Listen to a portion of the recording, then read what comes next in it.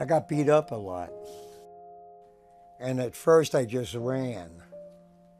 And then when I started to fight back, accompanied by broken fingers, you know what happens? You don't get bullied as much. Just because you get beaten, and I've been beaten many times, that doesn't mean you've been defeated. So many people, even people in my family, they would say, Renee, the way you walk down the street, you're putting yourself at risk, right? Why do you, present yourself like you do? Because you could be killed. And my answer to them is, if I present myself as somebody I'm not, they've already killed me. Sure, our community was smaller because the oppression was greater. It doesn't mean that the amount of people who would have fully blossomed had it not been for violence, oppression, ridicule. So it's refreshing now to see so many people now, come out. I mean, you even have trans politicians, for Christ's sake. See you later, okay?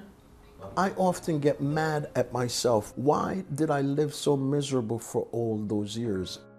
In Jamaica, that culture is very religious. You never saw any evidence of any other gender but male and female. And when I migrated here, my family in Brooklyn, I was 10 years old. And I didn't really think about it. I just knew that I was different. I didn't transition until I was in my 50s because even after college, it just didn't seem like it was feasible. Because you always hear about people who lived in the West, in California and so forth, perhaps transitioning, but it wasn't something that I really thought about pursuing. Yeah, I just lived miserable as a lesbian for many years. Happy birthday, Chris! It's a rebirth because I almost feel like I'm a teenager most days because I've lived this long life where the mirror did not reflect what I was feeling. I truly think that I was always trans. It's just that physically, when I looked in the mirror, that reflection wasn't coming back to me. Greetings, people. How are you?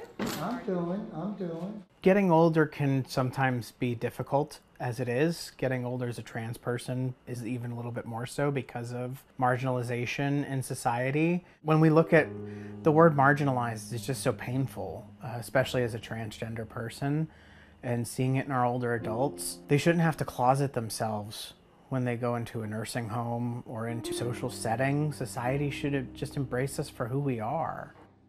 I'm not going to deny it. There was a time when I had my nails painted.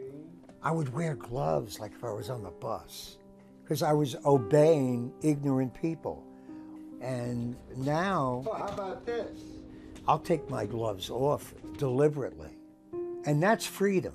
That's really freedom because I don't care who you are on this earth. You make your freedom every day. Nobody gives it to you. And here's the other thing. When we talk about young people, I feel indebted to them because I think of many older trans people, they weren't as out as they are now, and it's because the youth liberated them. I feel indebted, I really do. Sometimes I'll even tell someone who came out like a month ago, and I'll say, thank you for freeing me. People try to dehumanize us as a people, as a group. We always come back and say, no, we're much more than that. I think that's what's scaring a lot of people because they see that the youth are not just laying back and not saying anything.